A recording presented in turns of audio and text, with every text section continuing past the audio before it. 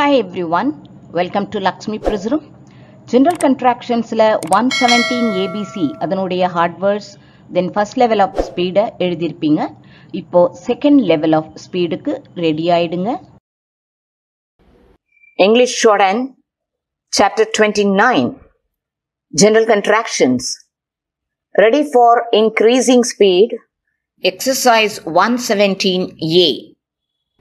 Please send a messenger to the passenger office and ask if there is any danger of the train being late at Macclesfield. The present emergency has arisen through the death of the man in charge of the post office and the abandonment of the stranger's claim might bring about the very contingency we are striving to avoid. We had the same emergency on the appointment of the postmaster 3 years ago, and the entertainment then arranged had to be abandoned because it was felt that it would be dangerous to proceed. The abandonment caused disappointment, of course, but contentment followed enlightenment as to the cause, and eventually the attainment of the original object was secured. Exercise 117-b. The demonstration against the administration of the local funds was, in our opinion, a monstrous mistake, and we shall remonstrate as vigorously as we can.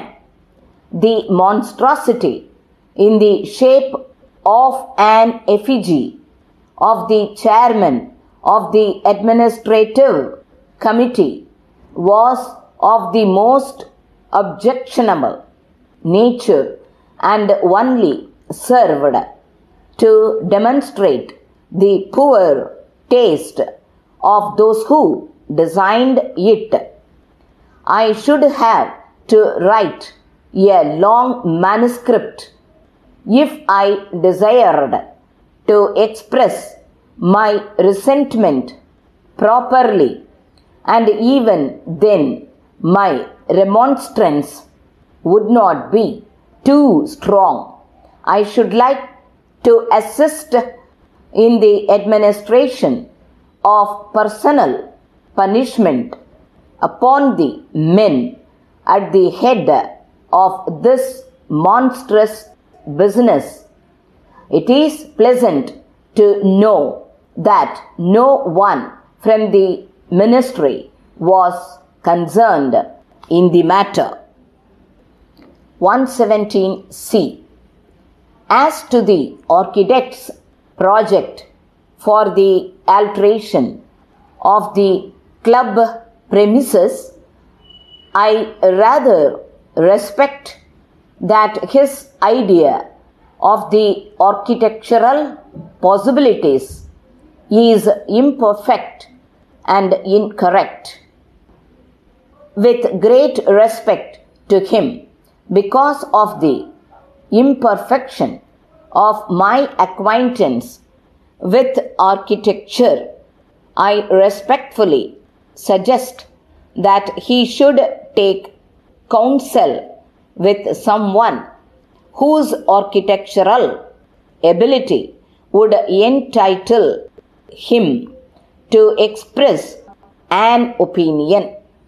I quite expect the architect will consider me disrespectful, and I am upset at the prospect of a disagreement with him.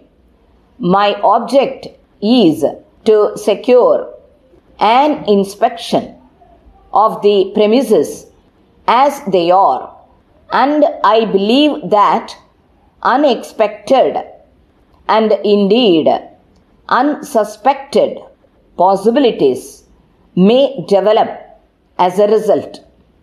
There can be no disrespect in suggesting that a retrospective view of the case so as to secure a proper perspective should be undertaken.